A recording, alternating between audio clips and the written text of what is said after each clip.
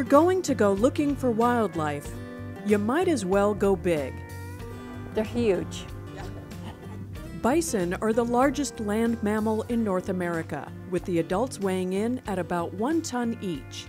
This herd roams the Raymond Wildlife Area, about 30 miles east of Flagstaff, and this group of visitors are part of an outreach program by Game and Fish to connect people with local wildlife.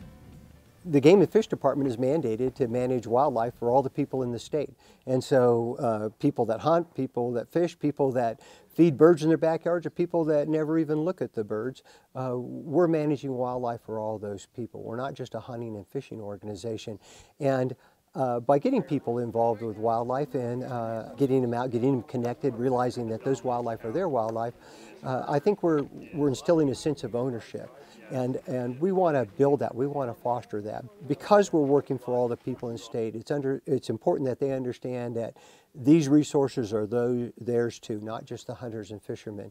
And by becoming invested in it, by helping to manage it, by being active, by being interested in it, they're helping to conserve it. About 30 people signed up for this workshop, which began with a little history and biology lesson, such as what is the difference between a bison and a buffalo? So what is the difference? Okay, so true buffalo are only found in Africa and Asia. They're known as the Cape and Water buffalo, versus American bison are only found in North America. They're very distinct animals from true buffaloes. You can see, from their heads and just the body configuration, the horn configuration. The name came over what they believe, what I was found online from the early American settlers. Most of them were immigrants. They called them buffalo, which I'm not sure which nationality that was, but it was the name that they referred to from the African and Asian animals that they closely resembled in their mind. So they call them buffalo, and that's just what came down through the years. In Arizona, bison are considered a native species within their historic range, but the ancestors of this herd first came to the North Kaibab in 1905 when Charles Buffalo Jones brought 35 head to the area to try and crossbreed them with cattle. The experiment failed, and the animals eventually drifted down to the Kaibab's East Range and took up residence in House Rock Valley.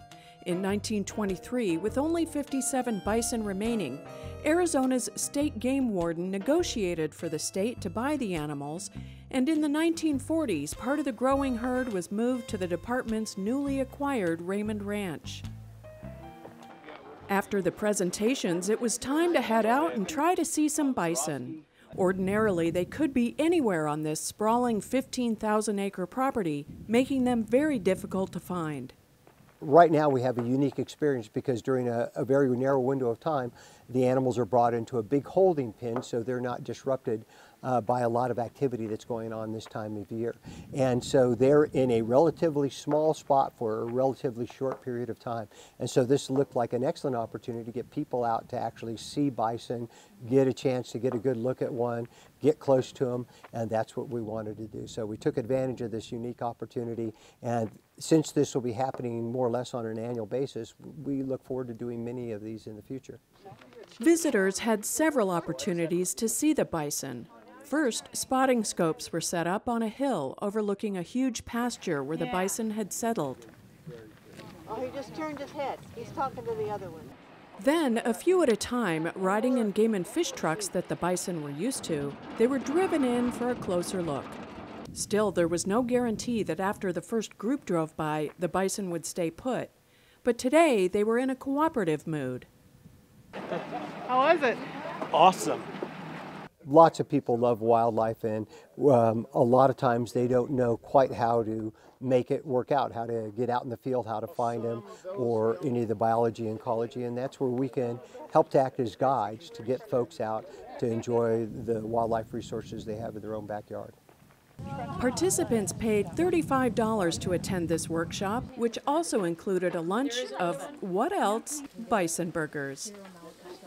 The wildlife watching programs the department's sponsoring now with this new effort, a lot of these are cost recovery programs. Many of them are free, but some of them we charge a nominal fee for.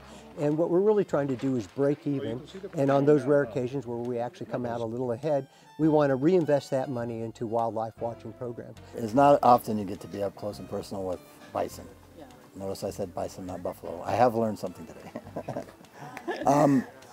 I've always loved wildlife, and the Game and Fish have given an opportunity for us to get up, not only just to see them, but to learn a lot more about them, why they're here, how they got here, what about is going to be happening to keep them here.